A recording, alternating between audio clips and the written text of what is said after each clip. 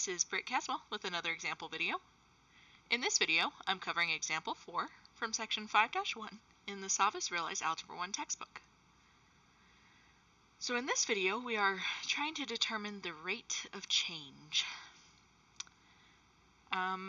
It's important to recognize this is the average rate of change. That's a very big distinction in physics.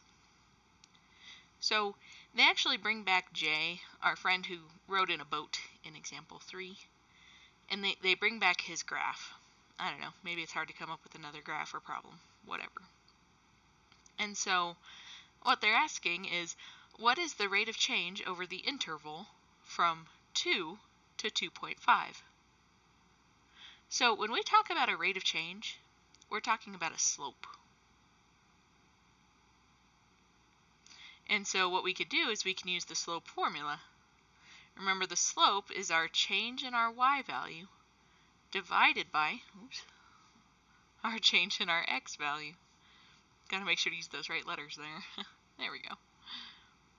And so when we're looking at a rate of change over an interval, like from 2 to 2.5, we're checking out the slope of that line right there. So all that we need to do is we need to determine those ordered pairs. So this one is at 2.15, and this one's at 2.530. And I'm just going to plug those into the slope formula. So my y2, right, is going to be my second value, which is the 2.5.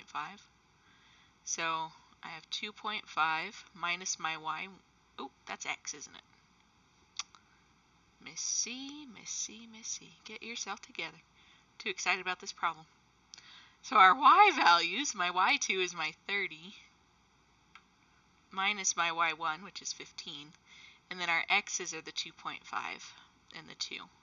So right there where I had flipped my x's and y's, kids do that all the time. And I think it's because the x comes first, you know, so you want to write it on the top. Try not to make that goof the way I did, you know. So here we are. So 30 minus 15 is 15. And 2.5 minus 2 is 0.5. Now remember, if you divide by a number less than 1, it's actually going to make this come out bigger. So our average rate of change here is actually 30. So don't freak out about the number becoming bigger here. Now, this was a word problem, right? This is a real world situation, and we're producing some kind of number. So it's probably good to know the units of that number, isn't it? So remember, our y values are discussing miles, right, or distance. And then down here, our x values are talking about time. So when I calculated my slope, we figured it out in miles per hour, which is a speed we're used to talking about, isn't it? I mean, in boats, I think they talk about like nautical miles per hour. I think it's knots, but whatever, we're trying. So there we are. There's our average rate of change.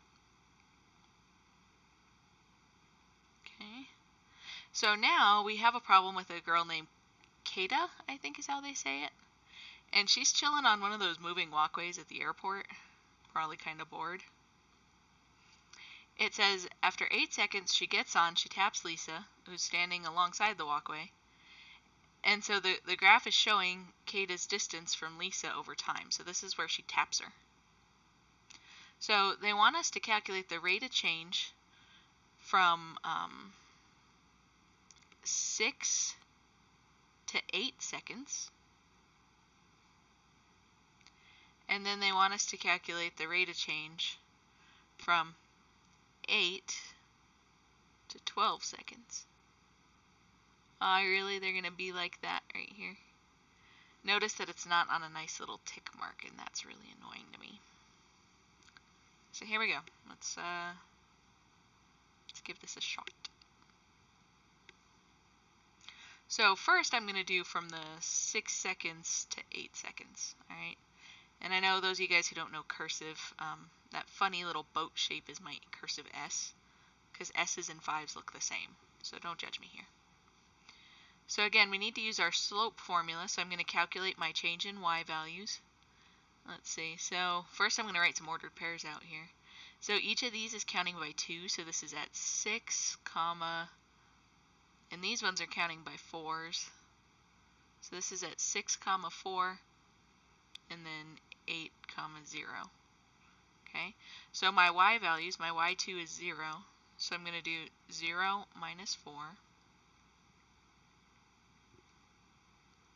and then I'm going to do 8 minus 6.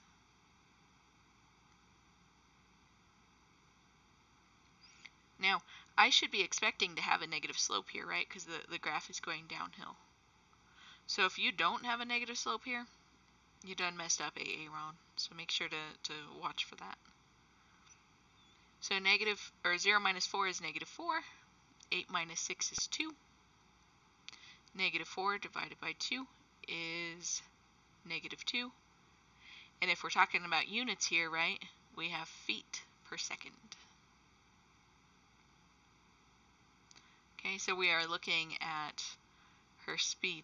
So as she's approaching Lisa, she's going negative 2 feet per second.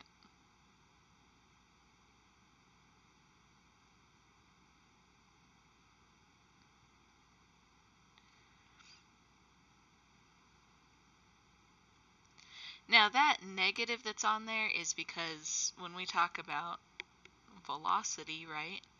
Velocity has to do with the direction of the movement. So this is a negative speed because she's approaching her and it's getting closer. This one's going to be a positive speed, and it's just describing the direction of like travel. So don't freak out about that too bad. So now for this one, we have one endpoint at 8, 0. And this one, we're going to kind of heavy sigh a little bit. It's halfway here. So if this is 4 away, right, this one's 12. Halfway between 8 and 12 is 10. So this is at 12, 10. So from 8 seconds to 12 seconds, her speed, or her average rate of change, is going to be 10 minus 8. So keep your y values subtracted here. So 10, oh, I said 8 and meant 0. Jeez Louise. So again, my y values, 10 and 0. My x values are 12 and 8, and that's what's going to go down here. So 10 minus 0 is 10. 12 minus 8 is 4. 10 divided by 4 is about 2.5, and this again is in feet per second. So for some reason, the moving walkway sped up after she bonked Lisa. So it could be that she started walking on the walkway. Okay, so 2.5 again is greater than 2. So she sped up after, I don't know, what did she do to Lisa? Oh, she tapped Lisa, right? Whatever. We all know that if it was our friend, we would have, like, smacked her upside the head or something, right? So, this indicates she could have started walking.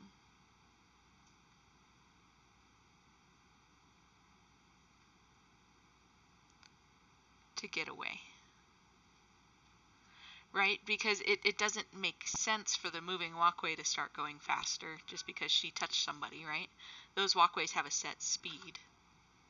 So the only reason why that absolute value would have been, or that change would have been bigger, is because of her own movement.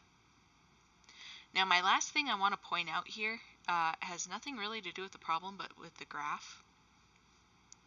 Okay, so I'm going to put this note here. This is not an absolute value graph. And you know it's not an absolute value graph because you have a 2 and a 2.5.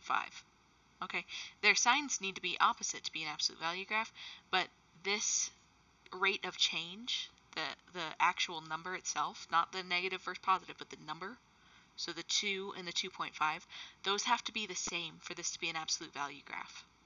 All right, because absolute value graphs are symmetric. So don't let yourself think this is an absolute value graph just because it's in the absolute value section. Alrighty, so there we go. That is determining the average rate of change. Until next time.